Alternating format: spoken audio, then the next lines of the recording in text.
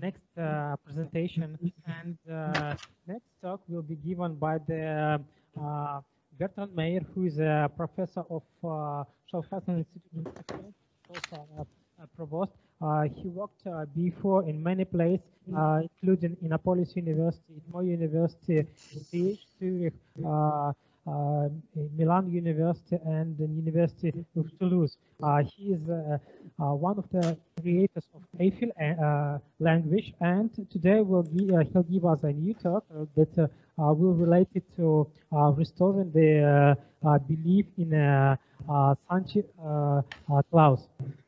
Please thank you, Bertrand, for your agreement to give a talk, and please take the time to give a talk, and you can invite your colleagues who you want to participate as well. Thank you. Thank you very much, Alexander. Can you hear me well? Bertrand, we cannot hear you. You cannot see me? I can hear you well, Bertrand. I think it's on the in the 106 room. Everyone else, I think, is fine. Okay. But they said you cannot see me. Is that? We can see you well too. Okay, good. So do I still have 45 minutes, or should I make it shorter, because we're studying a bit? We're studying 10 minutes late. So I just want to know, because what's the convention? Do I have to shorten my presentation, or do we delay a bit the end?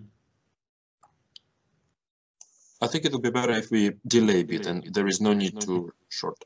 Okay, great. So thank you very much for the opportunity to present this material. I guess I should share my screen.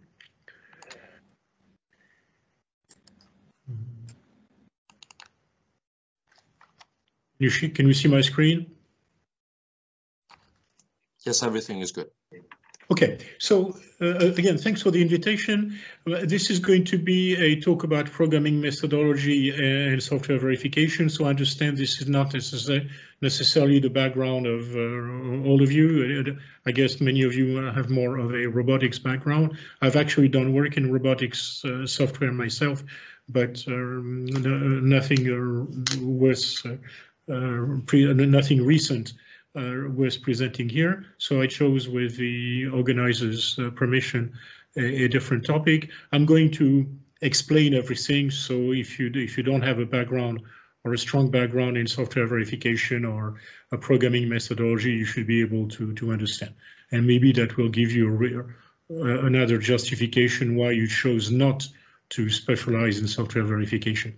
So this is work which I'm doing with a number of colleagues from the Schaffhausen Institute of Technology, Alexander Kakitenkov and Alexander Naumchev, and with a student from the University of Toulouse, Alisa Arkadova, and it also benefits from earlier work with my former colleagues at ETH Zurich. One way to start is to refer to this video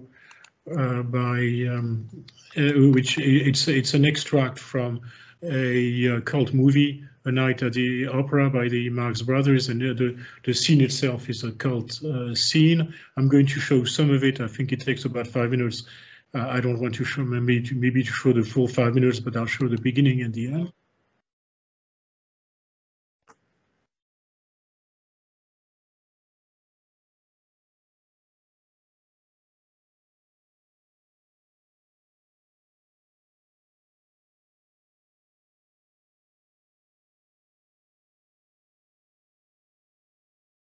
Okay, so it goes on like this for a while, and I would like to, well, you can easily find it on YouTube. Let me show you the end.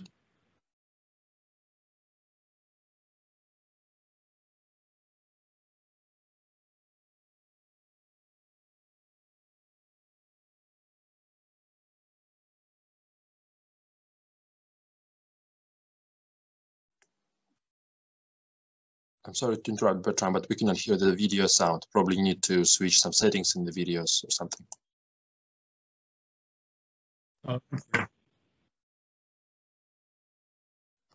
Okay, I tried. What if I'm not in our presentation mode? Can you do it now? No, we can only hear your mic. Yeah, but my mic should pick it up, so it's too smart. Okay. I don't know what to do, so I guess I'll just tell you what they're saying. It's really too bad, so look it up on YouTube.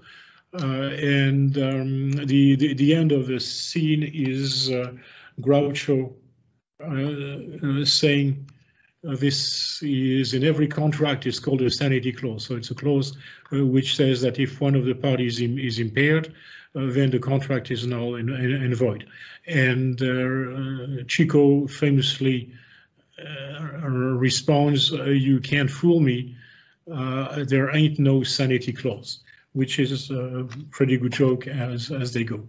So the whole purpose of this talk is to restore the belief in a sanity clause. We are going to see that there is a notion of sanity clause in programming, in object-oriented programming specifically, and that unfortunately it's subject to many to some limitations and deficiencies. That is to say, the idea, although very elegant initially, actually breaks down when you consider the context of real, practical, object-oriented programming.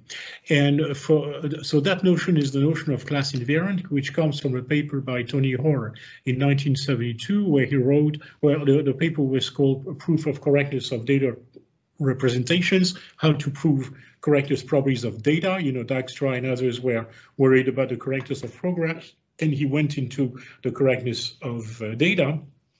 And he says, in order to reason about data, we need, and reading here, we need the programmer to give an invariant condition I of various objects, and defining some relationship between the constituent concrete variables. And this is the notion of class invariant. He calls it I, and the word invariant of the class, or the expression invariant of the class, appears in that paper for the first time.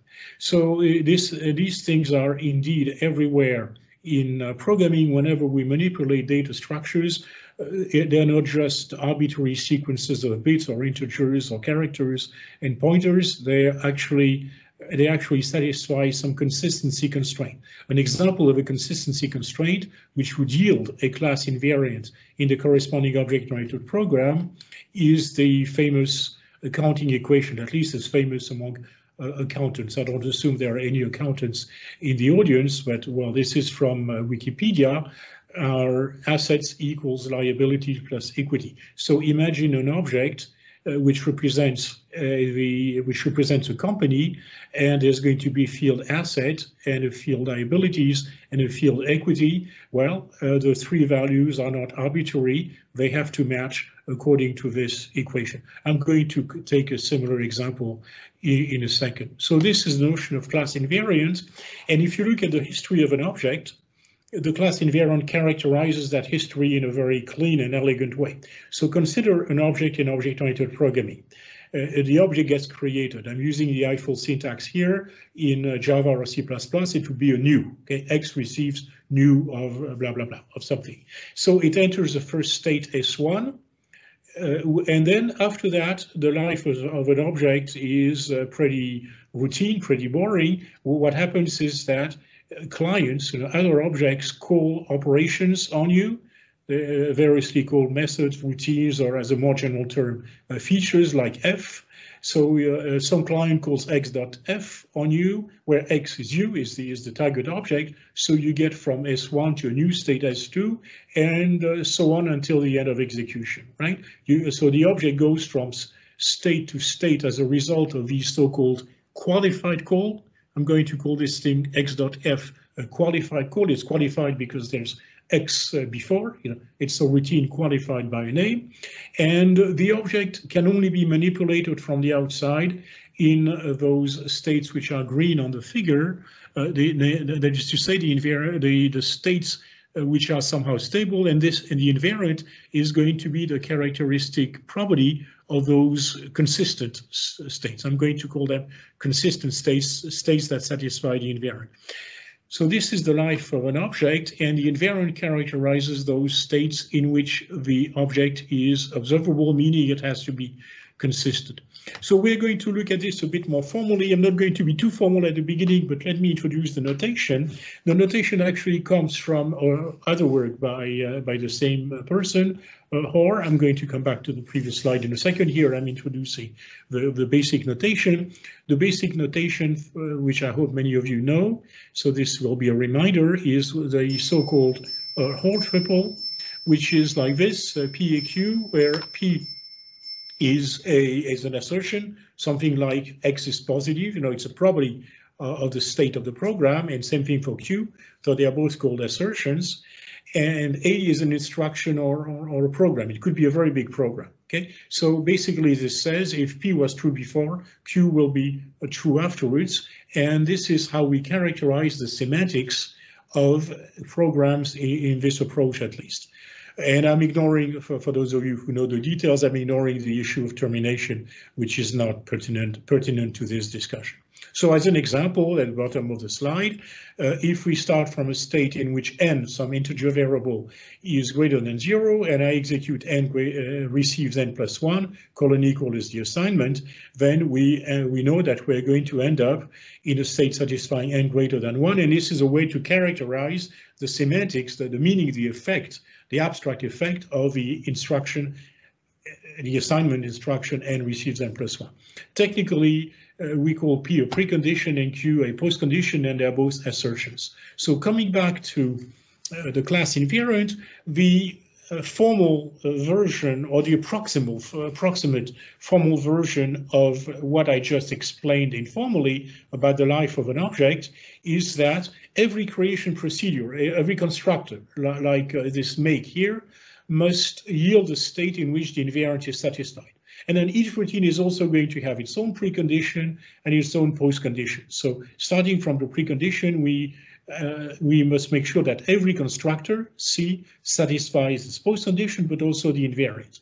And then for every exporter routine, for every public routine R, or method R, if we start from the precondition, we want to get a postcondition of the routine, of course, but you see that the invariant is now added both to the left and to the right. That is to say, it becomes something that you can assume when you start, and something that you have to guarantee on top of your own postcondition when you end. So you can assume it on top of your precondition on entry, and you have to ensure it on top of your own postcondition when you exit. So even though this is formal stuff, I hope it's pretty clear. There's nothing particularly difficult mathematically here.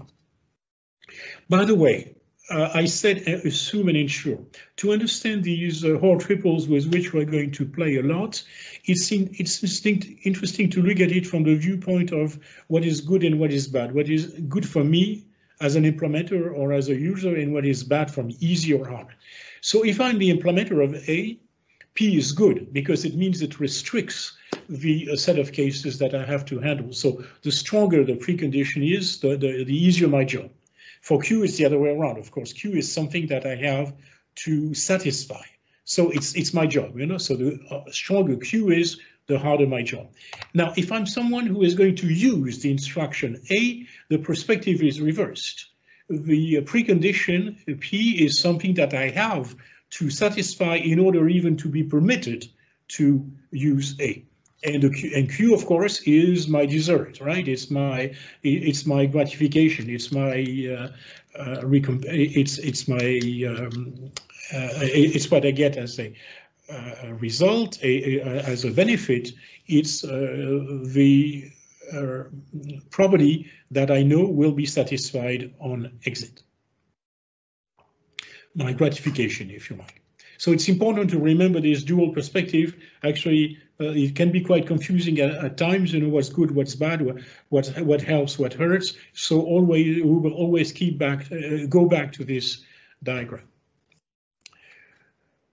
So here's a little example, but somewhat realistic example, not full-fledged, but representative of a class invariant. It's something that I typically use in my courses when I teach about fundamental object-oriented topics. Let's assume we have a list object, an instance of some, I'm sorry, not list, but an account object, an instance of a class which represents bank accounts. So it's a little bit like the accounting equation I mentioned a few moments ago, but a bit more specific. And it's more like a bank account. And as you can see, we have a record for each bank account of the list of deposits so far and the list of withdrawals so far. So I deposited $400, then 200, and so on. And at various points, I withdrew 100, 200, and 200 again, dollars or euros or whatever. Yeah, and so the balance is what I have in my account now.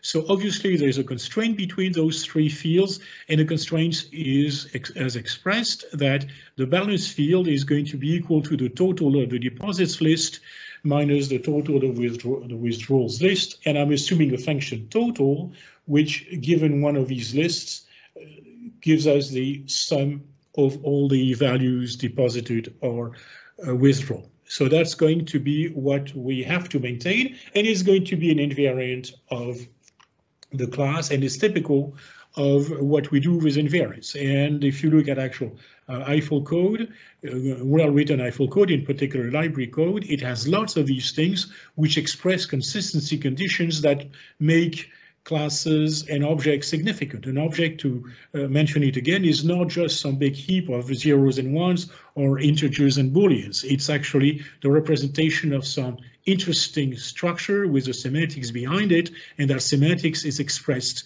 by the consistency constraints, in other words, the invariants.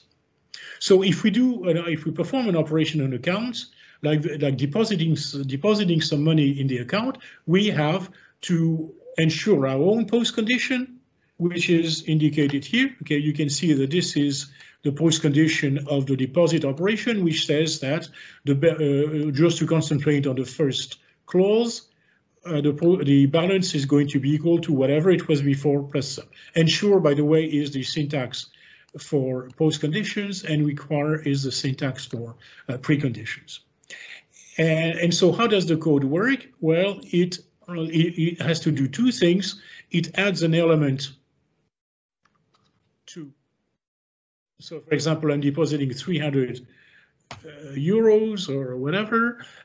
So I have to create an element. This is what this line says. It creates a little object, and it adds it extend to the end of the list.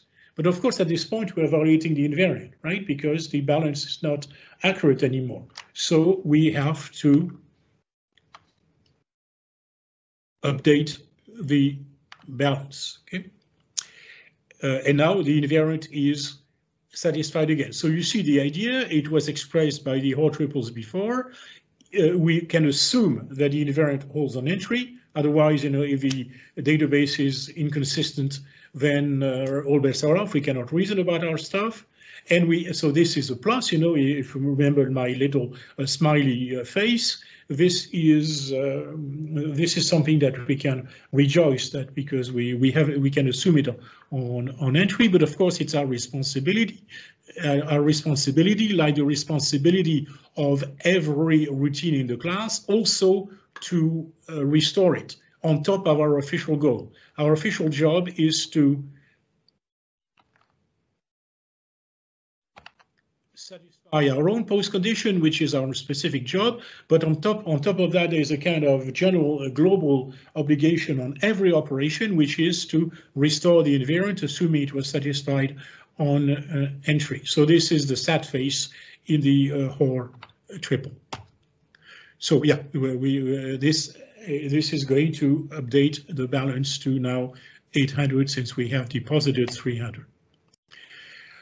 So what this illustrates is that in almost all realistic examples, the invariant is not something that never varies, in spite of the name. It's something that it's a property that is satisfied in those stable states, in those consistent states that appeared in the earlier figure, those before and after every qualified call. But in between, the invariant might be violated, which is what my little blobs here suggest. These are inconsistent states, states in which the invariant is not satisfied, and that's perfectly okay. And as you can see from the example, it's inevitable. There's no way that you can both update the deposits list and update the balance at the same time. Even concurrency wouldn't work here. By the way, I'm assuming the sequential context for the moment. The problems are difficult enough like this. But even with concurrent programming, there's no way we could do both. So even if you reverse the order of the instructions, there's still going to be a state in between, like here, where the invariant is violated. So it's part of life. In order to do something useful, you kind of destroy the existing order. And of course, as a good citizen, when you're done, you restore the expected order. And this is compatible with the formal description that I gave, okay, where these are pre-post specifications. The invariant has to be satisfied before, and it has to be satisfied after. This doesn't say anything about in between. So here's a kind of general execution picture, which gives us a more general idea, because there are several objects. You can see the lifetimes of various objects, S for supplier, C1 and C2, which are its two clients. So you can see that C1 executes some qualified call, and X happens to be S. Maybe I could have written S.QA here. Then S does some stuff and returns to C1. Then later on, or maybe just at that point, another client, C2, triggers.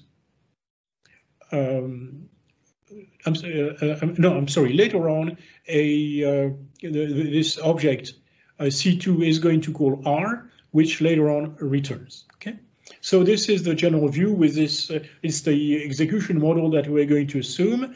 We have a number of objects. One of these objects at any particular point in time is the active object. It's the one that is executing, but any object which has called it and has not finished its call, or recursively, is going to be called an active object. So an active object is simply an object up the call chain. At the end of the call chain, you have the current object. Now, okay, this is a beautiful picture, but it turns out to be a Potemkin facade, a Potemkin village, because behind the facade there is a lot of disorder.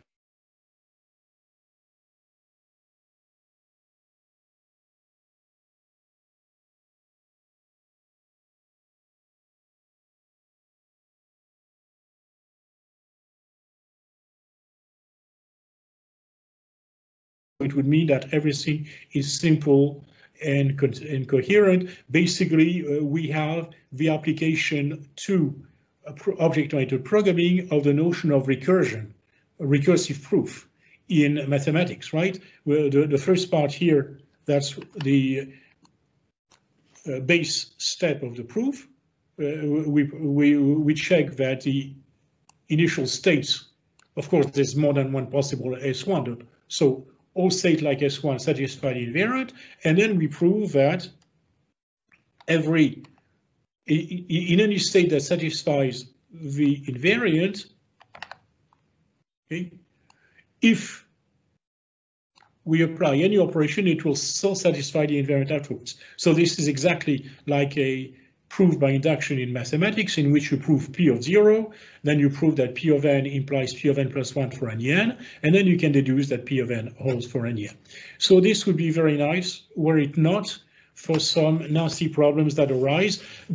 Why? Why do they arise? They arise because of the power of object-oriented programming. We have very powerful mechanisms at our disposal in the form of modern programming languages, and these mechanisms call havoc. We're going to have three problems: callback, furtive access, which is related to callback, which is very close, and reference leak, which is in a different league altogether. I'm going to use this working example, which is interesting because it highlights all three problems.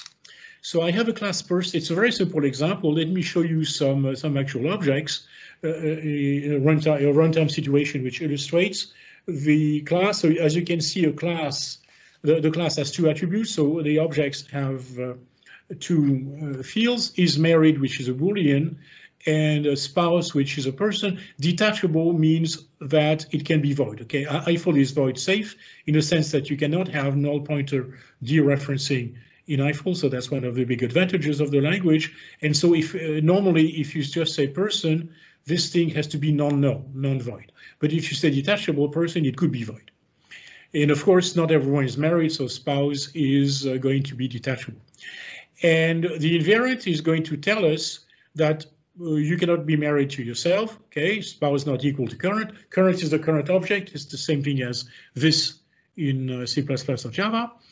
And then it's going to tell us that is married is true if and only if spouse is attached. This line here is at the wrong place. Attached spouse means the same thing as spouse not equal to void.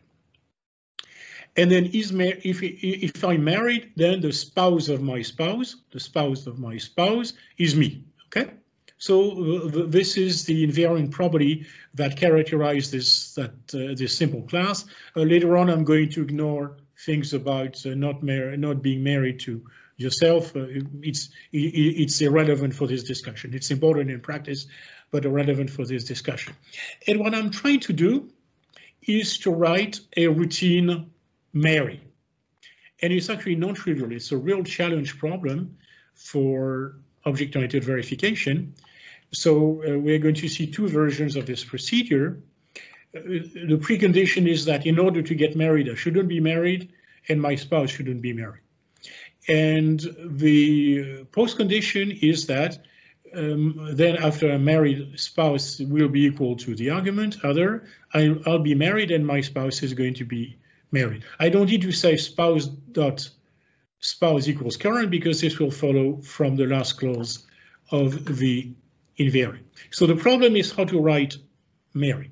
So you can see the two possible situations here for an object, one in which we have a bachelor object, non-married, and one in which we have two objects which are married to each other. Again, and as I said, we're going to ignore the point about not marrying yourself. So the callback is the following situation.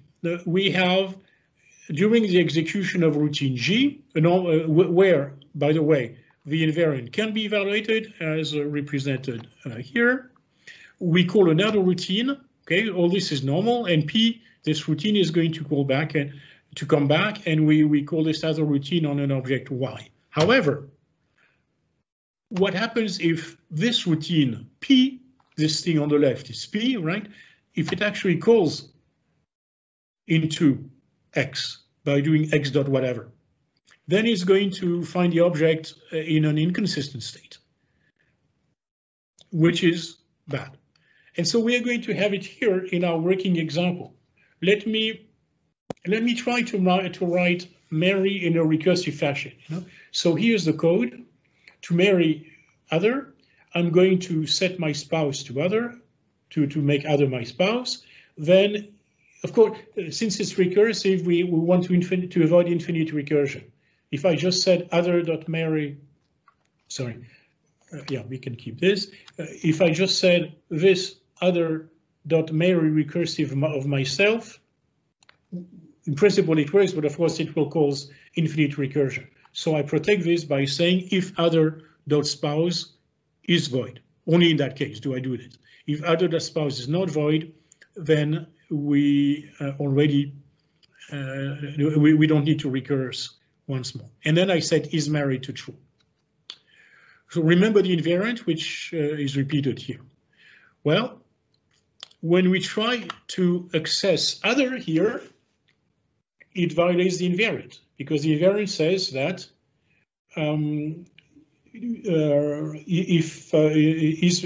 is married is true if and only if attached spouse, and this in the recursive call is going to be false because I have already set other.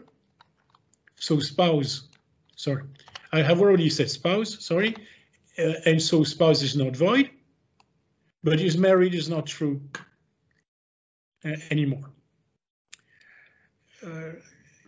I'm sorry, is married is it's the other way around. Is married is still false. Okay, it's still not true. And so you can play with this, you know, if you have a long summer nights which you don't know how to occupy, play with this, try to reorganize the instructions, and I can tell you there is no way you can move things around, you know, shuffle instructions without causing an invariant violation due to this callback or some other equivalent callback. So it's really disturbing.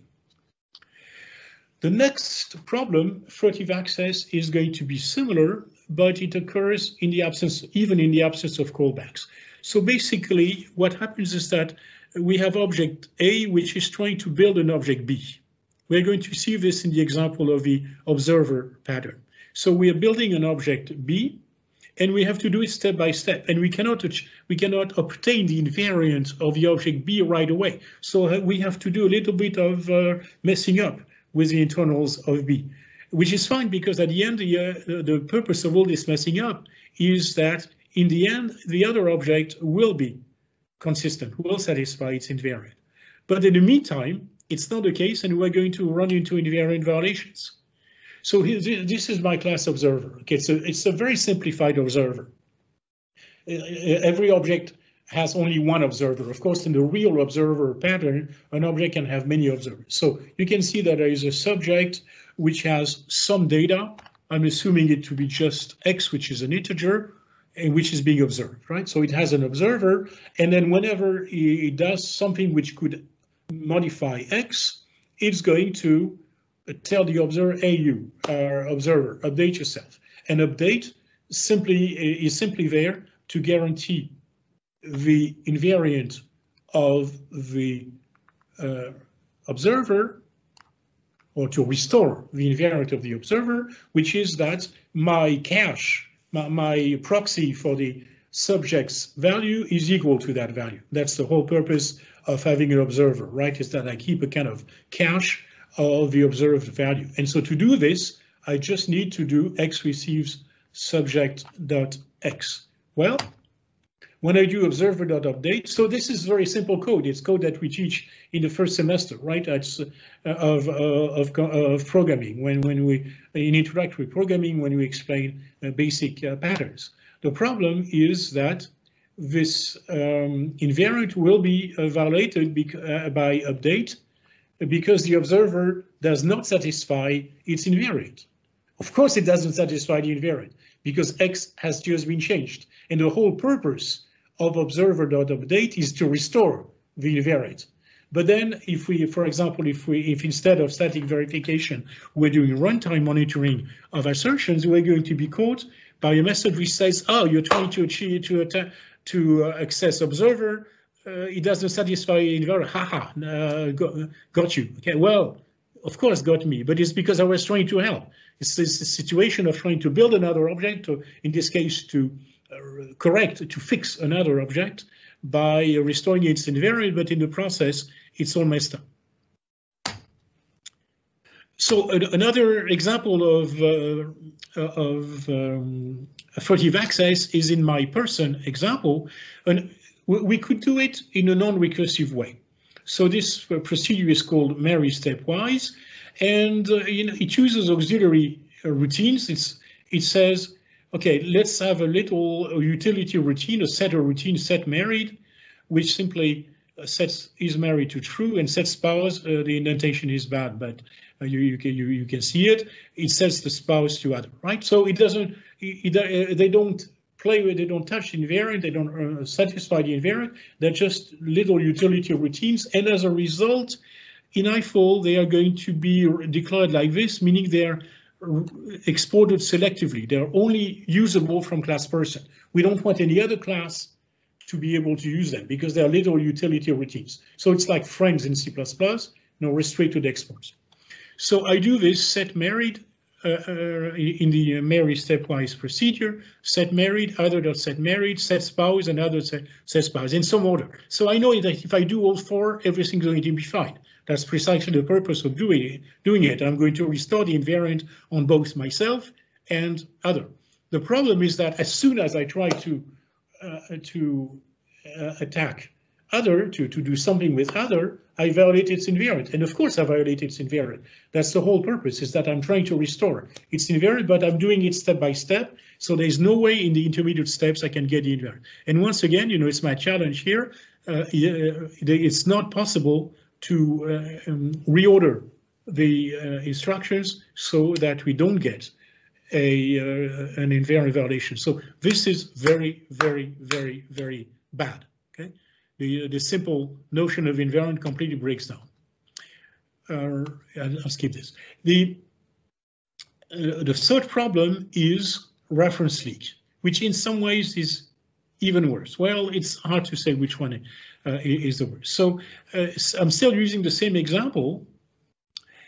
So, and a reference leak is going to be the fact, the really sad and scary fact that I can invalidate an invariant of an object without even touching that object, without even performing any operation that applies explicitly to that object. So here, they're not called Bill and Melinda anymore. They're called Alice and Bob. And there's a third guy, Charles. We are going to invalidate the invariant of Charles without doing any operation on, I'm sorry, we're going to invalidate the invariant of Bob without doing any operation on Bob. So you can see what I do here. I have created Alice, Bob, and Charles. So I have three objects, and they're all initialized, so they're bachelor, they're not married, their spouse fields are void. So now Alice is going to marry Bob. I should have some music here, Mendelssohn's Wedding March. Sorry, I forgot that, but it doesn't go through the microphone anyway. So this is the situation that results from Alice marrying Bob. And then Alice now has a better idea and she decides to divorce Bob. Okay, so which is here. So what is divorce? Divorce is buggy. Divorce is buggy because it's buggy at least in an informal sense, because it only sets his married to false and spouse to void. And so I don't know if we can make this interactive. Let me not try, but you know, I would think about it. Why is divorce buggy? Well, in some ways, it is not buggy. At least formally, it is not buggy. You can verify that it preserves the invariant. However, things are bad, really bad, because what happens here is that now we have this situation where Alice has, divorced. So yeah, so now Alice divorces Bob, so his marriage is false and Alice is no longer connected to Bob. However, and this is where disaster threatens, Bob still thinks it's married to Alice. I'm saying it because let's not anthropomorphize too much. These are objects, not people. And next, Alice has found someone better. So Alice is going to marry Charles. And the Charles object satisfies its invariant. Spouse that spouse is equal to current. Same thing for Alice, but you can see that Bob now, spouse that spouse is Charles. Okay, so this is really bad because I've achieved this without performing any operation on Bob. I've invalidated the invariant of Bob, and worse yet, the class is in some sense correct. Now, if you remember the whole triple specification of the class before, it said that every exported routine has to preserve the invariant, and if Mary is I'm assuming here that we have been able to write Mary. Previously, I showed you the difficulty of writing Mary, but I'm assuming that we do have a working Mary procedure which preserves the invariant. So if we have that, Mary preserves the invariant and divorce preserves the invariant. So the class is in some sense correct. The reason I'm saying it's buggy is that if we take the global perspective, then of course, Mary should, or divorce, sorry, should also update the previous spouse. So this is easy to fix. Okay, we can make sure that we also divorce Charles, the Bob. I'm sorry. In this case, the previous spouse. So we have to set spouse.married is married to false, and spouse.spouse to void. So this is easy to change, and it would correct the bug. The problem is that it's a bug because I tell you it's a bug, and because you understand it's a bug, because we all understand that if I'm divorced, my former spouse is no longer married to me. But this is informal, and it's not reflected in the rule. So that is really, really bad. So there was an example of this in many years ago in my first object-oriented software construction book, 88, with houses and residents, and the same idea. Okay, so now I'm going to start giving you a glimpse of solutions. I've talked about the problems, and I'll only give you a glimpse of solutions. I think I have about 5 minutes left, so I'll be very quick on the approaches to solutions. There's a lot of work in this area. Okay, so typically what this work does is that it adds annotations. It forces programmers to write all kinds of things like wrap and unwrap. So this is actually work in which I was involved, but it's probably it's an important step in the resolution of these problems. But I don't believe that it's the last work. In particular, what we've tried to do in this work is to avoid annotations completely. Okay, so there's no new language construct, no annotation. People, of course, have to write a class invariance. That's normal, but no more. So this was, one thing to note, we're going to look at inference rules and the general, so the inference rules that we're going to look at inference rules. This is how we reason about programs. We have 4 triples on both sides, up and down, and upstairs we have an antecedent, downstairs we have a consequence. So the general style of Hoare axiomatics is that in order to make it possible to prove certain program constructs, we have to show that some other constructs satisfy some properties. And we have the usual happy face, sad face that we had before. So the classical routine rule is it's not object-oriented,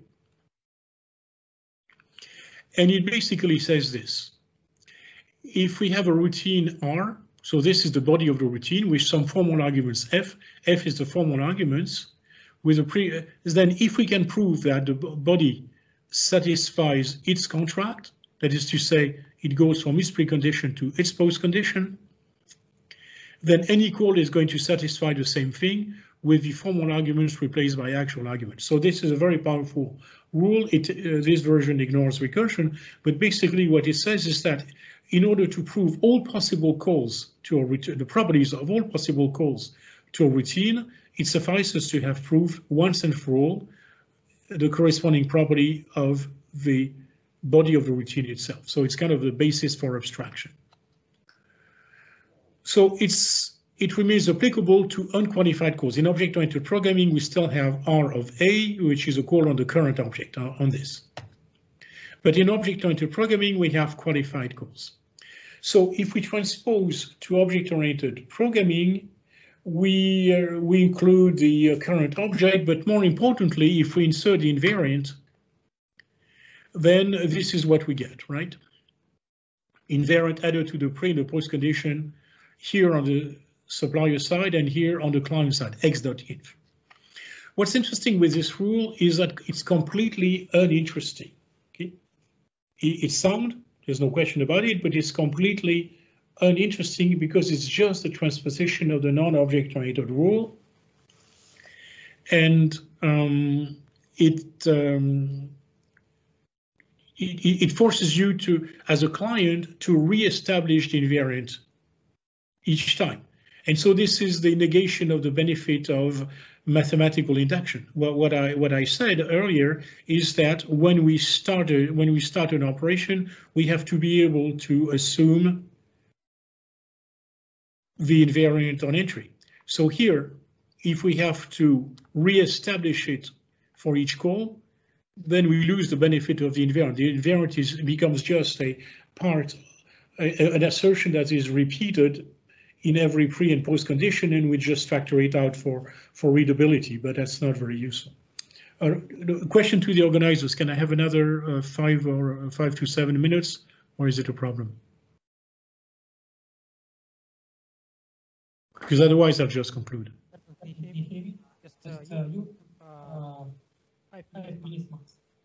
Okay. Okay, so I'll finish at a 1:45. Is that okay?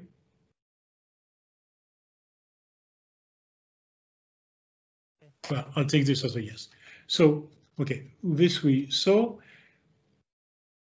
Now, we are going to, so all the reference rules, so what we want to have is, we want to get rid of this inv here. Okay, we had the inv, we don't want it anymore. We want to be able just to use the precondition. Unfortunately, because of the 3 problems that I mentioned, it doesn't work like this. So we would want to have to be able to benefit from the invariant on entry without doing anything, and then we benefit from it again on exit.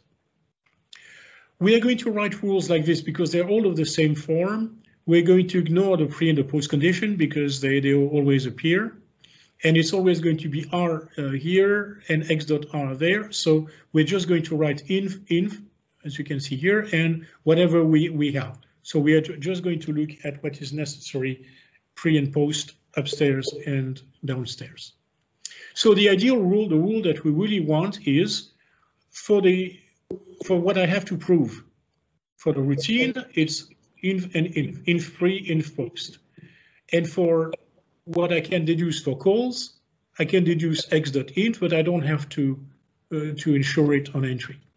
And there are 3 things that defeat this ideal situation: callbacks,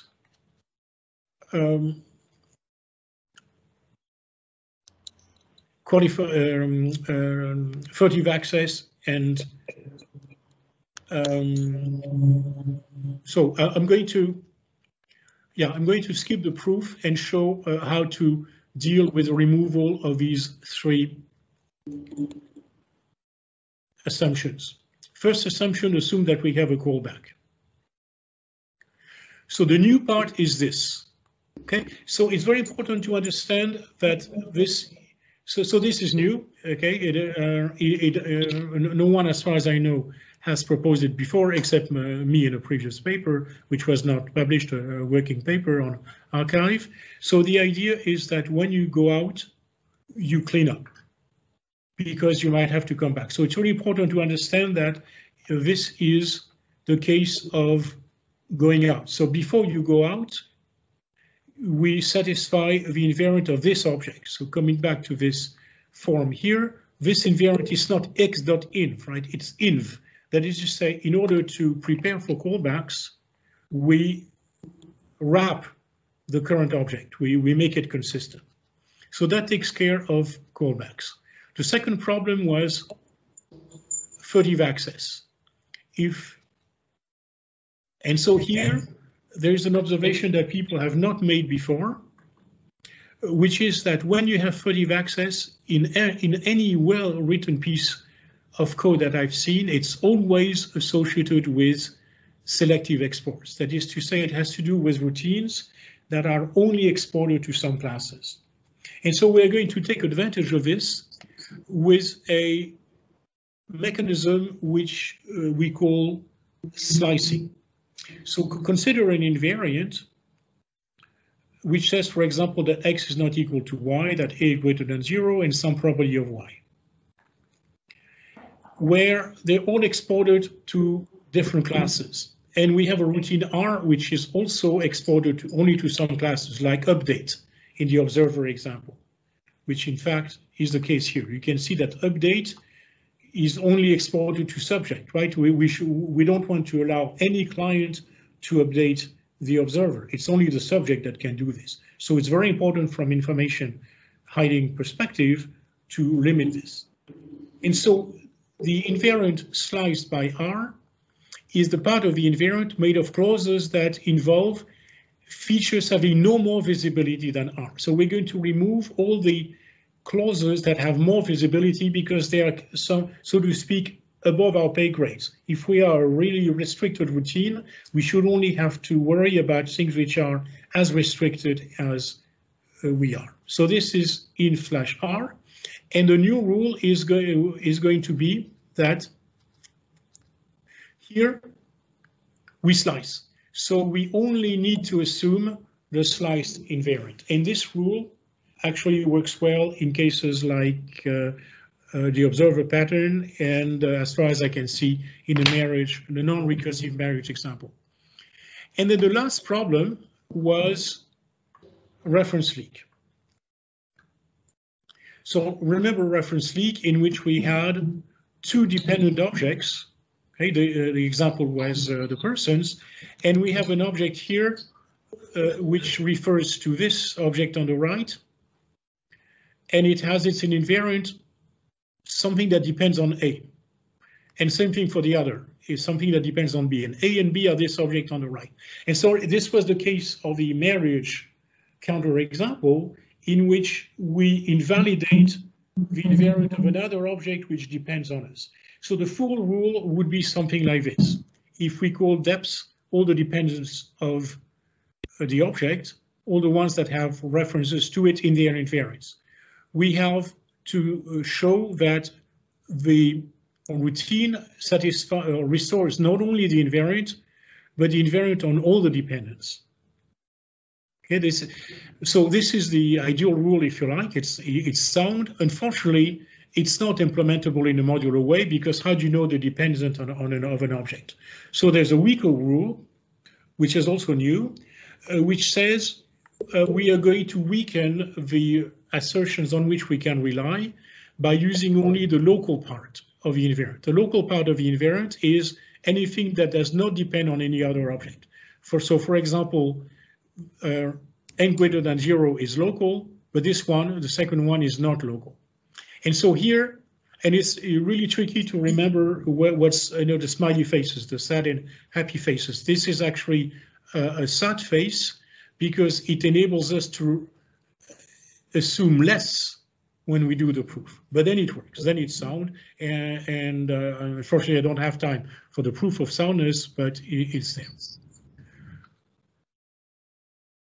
So what this has shown, what this work is yielding is a general proof rule for object-oriented programming, which as far as I know didn't really exist, and the only versions that existed, the only methodologies that existed imposed a large amount of annotation on the programmer. So in this case, there are no new language constructs, no new programmer annotations. Of course, in some cases, you might have to tweak your code a little bit, like in the marriage case, reordering the instructions of Mary. But this is true of verification in general, in the sense that it's very seldom that you can just take existing code and prove it correct. You usually have to adapt it a little bit in order to make it provable. And so in this respect, I think this work has made at least a valiant attempt to justify Chico Marx's comment that, yes, indeed, there is a sanity clause.